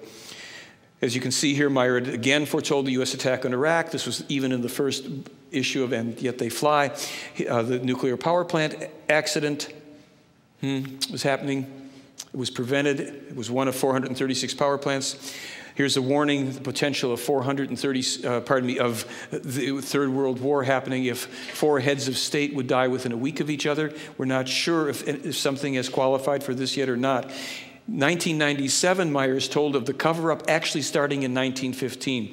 I'll cover more of this in question and answer period if you want, how about 5 or 6 of the U.S. presidents were involved in this, that there were several popes, that the Orson Welles, H.G. Wells broadcast was also a pivotal piece of this, and how so much of the so-called evil alien abduction, all of this stuff is disinformation and misinformation. We didn't say all. We said according to this, most, and how most U.S. sightings are terrestrial craft. There is a warning in this case from the La Palma volcano. When it erupts, if the U.S. is not prepared for it, we would lose 20 million people along the eastern seaboard. Again, the laws of cause and effect, that pendulum, what are we being told here? Whatsoever a man soweth, that shall he reap. Do unto others. These are wonderful things that have appeared in our holy books and are true. So if we look at the U.S. having 200 unprovoked attacks against other countries, unprovoked, they didn't attack us, what can we expect? What's our homework? Well, to avoid the war, we've got to get out of these countries. Simple statements. I don't know if it's that easy to do. We've got to change our thinking, our speaking, our acting, our beliefs, and stop all the aggression, because according to the play Iron and Meier, we cannot win the war on terrorism through military means.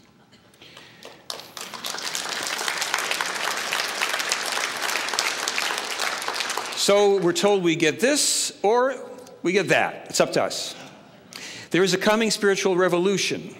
We have to make distinctions. I've run through a whole lot of information here. You have to find out what's speculative, what's factual. Can you prove any of that? Because we have to leave behind the age of beliefs for the age of knowledge. We can no longer say what's in this book is true because the book says it's true. That isn't admissible anywhere. It's not admissible in education. It isn't admissible in law. And yet we allow ourselves to create cults and religions and to destroy ourselves in the world based on that kind of lack of thinking. As Asket told Meier back in 1956, unfortunately, it's going to be the earthly religions that are going to contribute monumentally to this forthcoming destruction, fundamentalism, all of this stuff.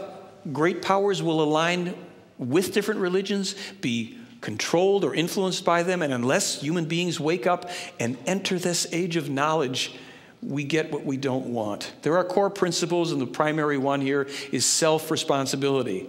For everything we think, we express, we believe, what we do. And we have to leave behind all of these other surrogates in our lives. Religions, cults, politics, and false leaders. Because thinking for ourselves is the only way out. That's where the wisdom will be found. The leadership is only going to come from the bottom up. That's us. And so we have to become truthful with ourselves and with each other. Diplomacy is a form of lying. And if you really think on that, what is that about where we won't really tell our truth to another person? Nobody here, myself included, anybody here, we all hedge it and fudge it. We got to get over that. Because peace is fighting the battle first within ourselves. And then we've been told by the player, you got to clean this one up too. What is that? The peace symbol, we've got it upside down. Upside down? Yeah, it's a sword. It's the cross of Peter. It's all the stuff running into the ground. Get the tree of life. Bring it up. Here, they say, is what the original peace symbol, one of 1.2 million symbols that Meier was taught as a child to receive telepathically and translate into German when he types it out at 60 words a minute with one hand. This is what it looks like, and this is what it looks like in color. Oh, move it right along. Turn it right side up. Here, there is a peace meditation that is allegedly done by 3.2 billion extraterrestrial humans on our behalf. While we, some few thousand people on the planet, are doing this, you can learn about this. You can do it yourself. It takes 20 minutes. It's allegedly the ancient Lyrian language. Salome, Gamnan, Ben Urda, Ganiber, Asala, Hesperona, peace be on earth and among all beings. There's more information on that on my website, on the FIGU website. 20 minutes, once a month, twice a month if you wish. Now this we're going to move through kind of quickly. It was alluded to before. We mentioned Issa Rashid. He was the co-discoverer, along with Billy, of what's known as the Talmud of Emmanuel, co-discovered by them in 1963.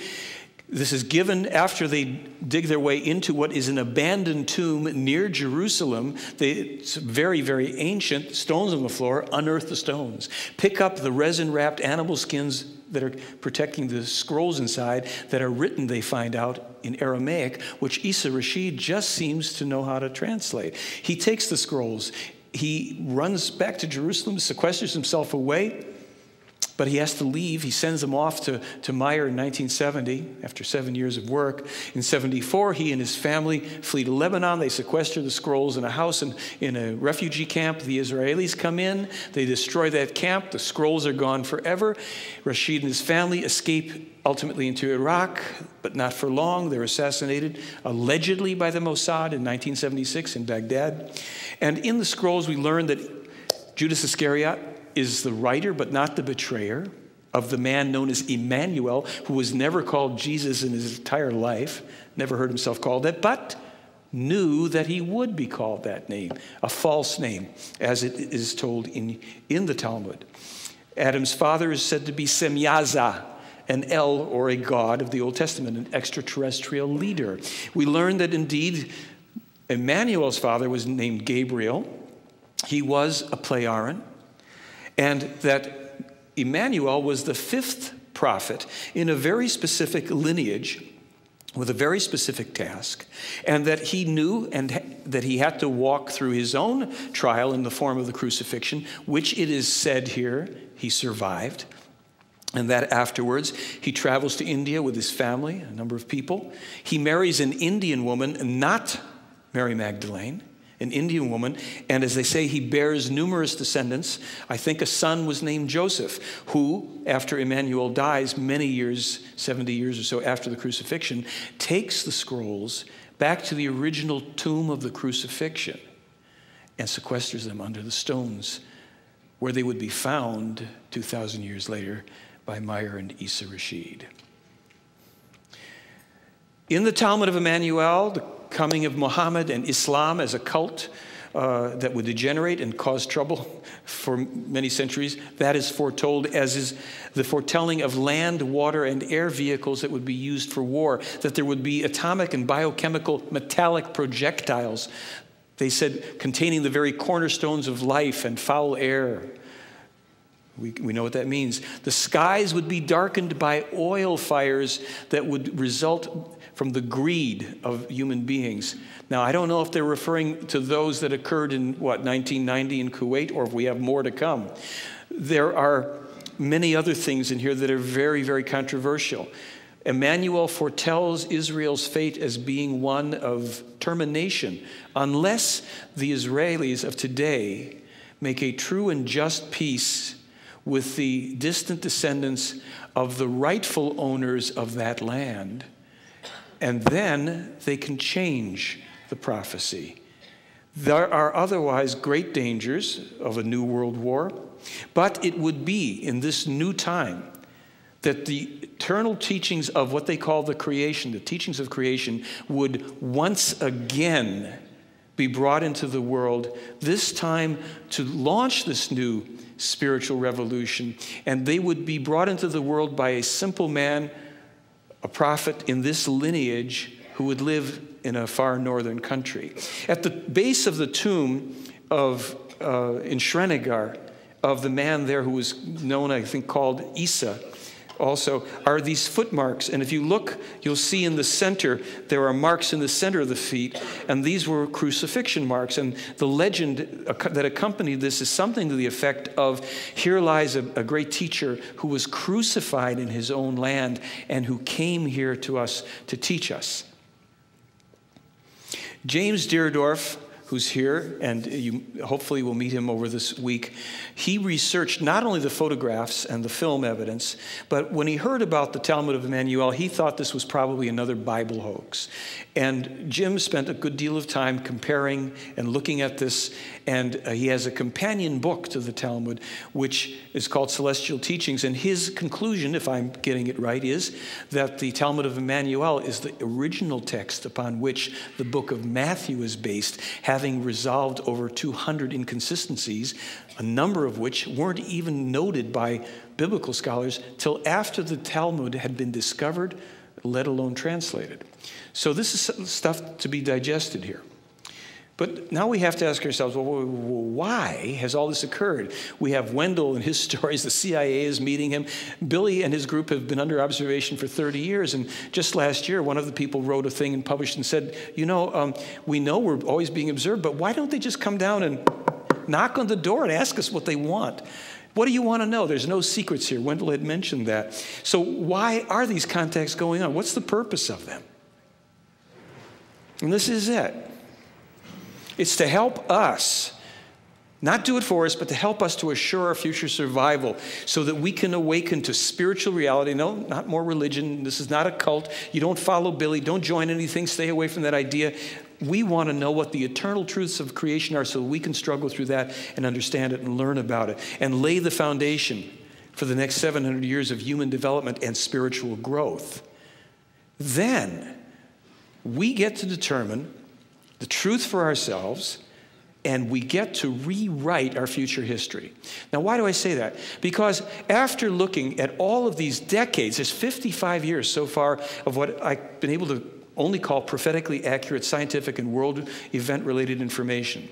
And I always wonder, well, why? What's this for? And then I saw the Enoch prophecies, and I went, I don't even want to know about this stuff if this could happen. Why are they giving us this? And then the light kind of went on again, and it went, here's 55 years of a base, of a foundation of credibility. Now we're trying to get you to turn your attention over here to this and some other prophecies that will appear in the new publication of the Talmud of Emmanuel, and I will notify everybody that is on my mailing list. It'll be on my site when that's available. There will be the prophecies, I believe, of Elijah and Isaiah. And Jeremiah. That's right. Thank you. Jeremiah. And these are very heavy things, but we're directed towards this if we can say, okay, there's enough credibility. It's not what's in this book is true because the book says it's true. It's here's the information. You can prove enough of this has been published well before it happened.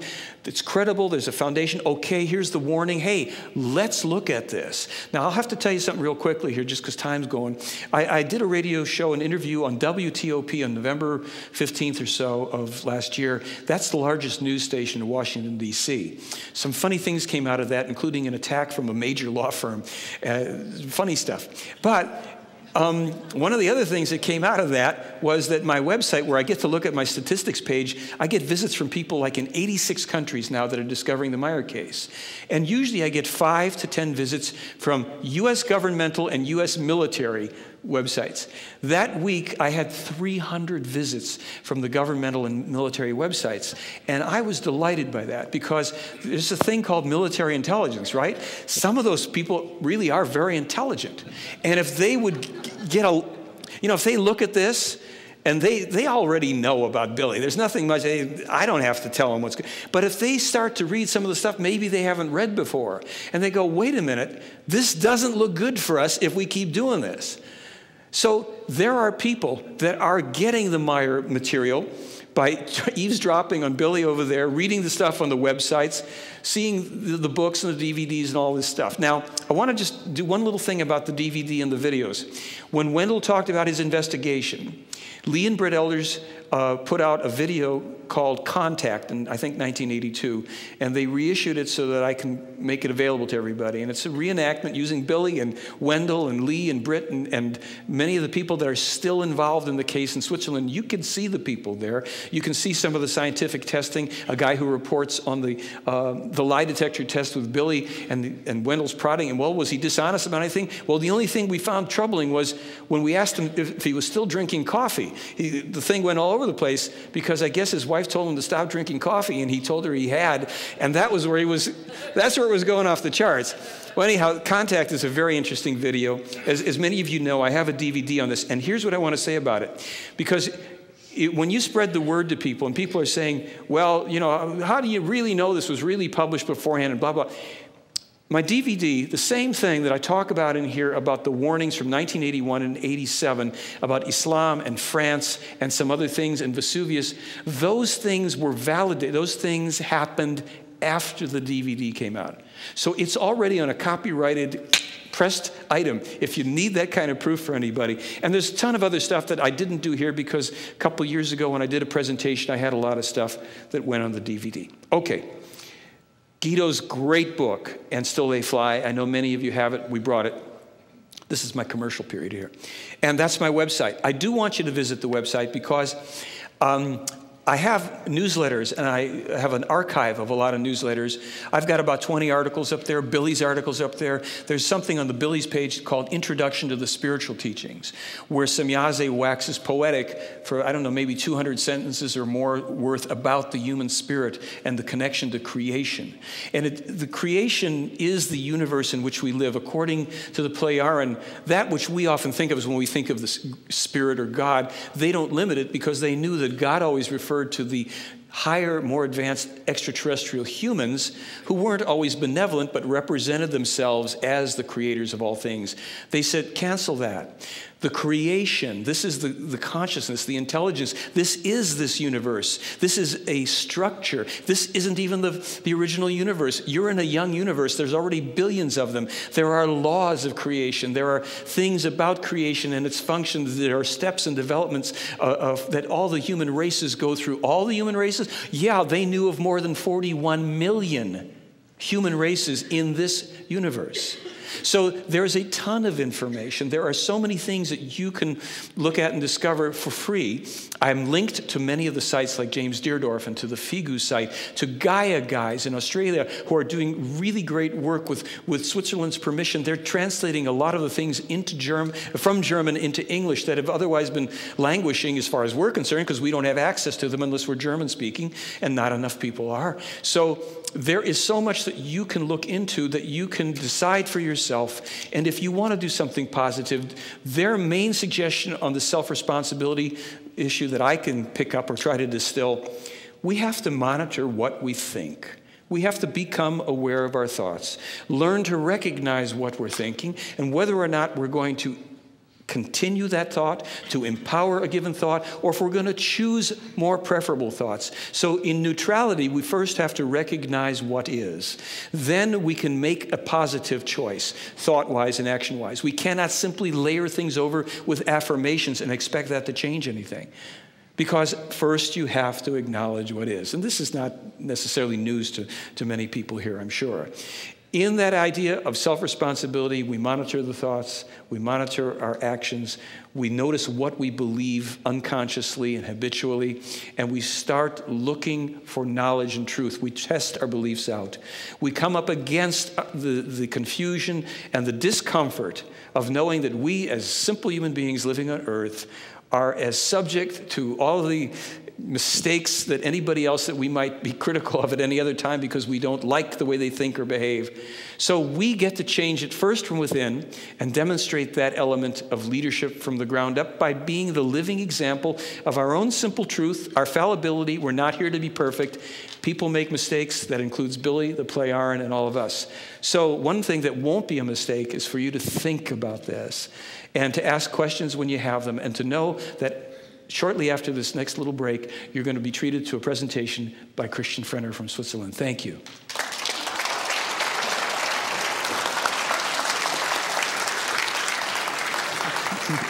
Thank you.